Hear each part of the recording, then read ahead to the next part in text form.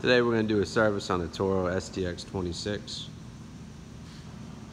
It's got the Kawasaki 26 horsepower engine.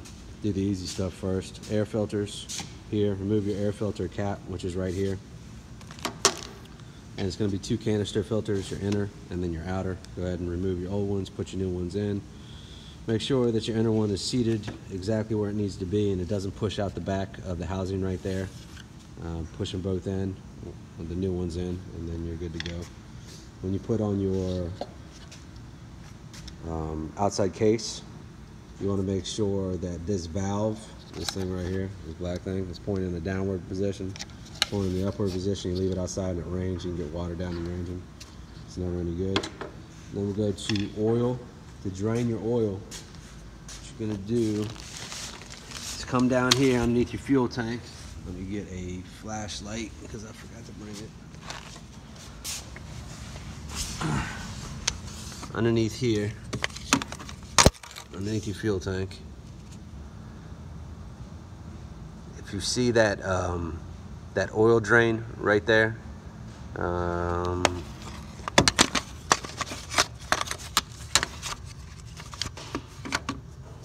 this drain right here, okay, that's where all your engine oil comes out of. And I have one out right here. It's kind of what it looks like. And how to drain the oil is, you see that little button right there? What you do is you twist the plastic and you pull the plastic out this way. So you twist it so that button goes here and then down here. And that separates the O-ring that's in here that allows the engine oil to bypass and drain from your engine. And there's a drain hose already stuck down here on your machine, and I'm draining the oil now, and that's how you drain the oil. Once you're done draining, you just do the opposite. You just close that valve and you can add more fluid. Your engine oil filter is down here. See that black circle thing right there? To check and add your oil, there's that yellow cap that everything seems to be in the way. The yellow cap right there. That's where you add and check your fluid. And when you check your fluid, you unscrew it like so, okay? You just set it on the top.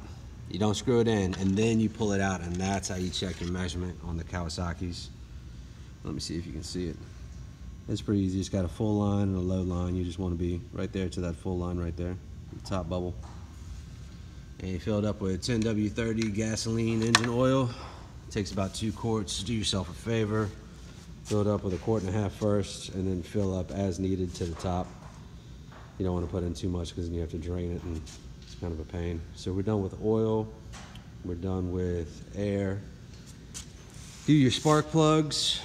Where is this spark plug? Right here. So this spark plug right here is in past the engine. So if you see it right there, go ahead and pull that coil, your module off, and expose your spark plug, and remove your spark plug, put your new spark plug in. There's another spark plug on the direct opposite side of the engine,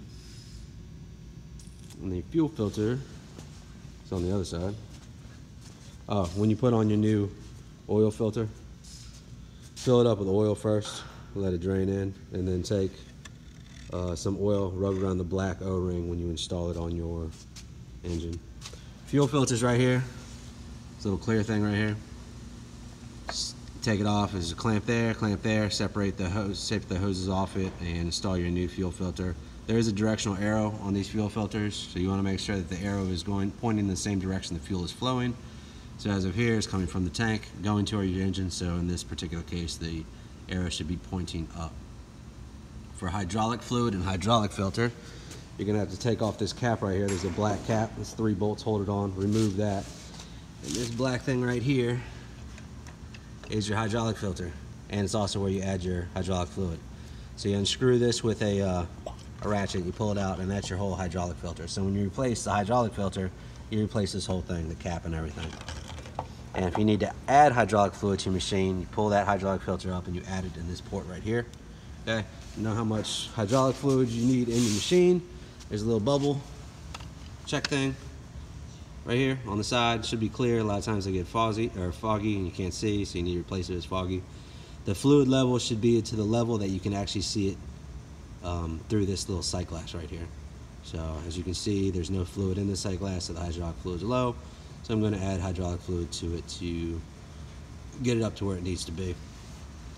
Grease fittings, grease points. I forget exactly how many are on this, but they're all located in basically one area. The most important one is right here on this bearing right there.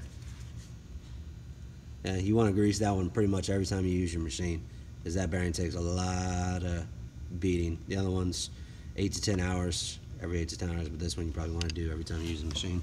So you got one there, side of the machine. There's one in there on that joint right here. There is, I believe, two on the front side of the cylinder. There's one here, and I think there's one at the bottom, down here on the bottom of this pin, or is it in here? Might be mistaken, but I'm pretty sure there's two. One here.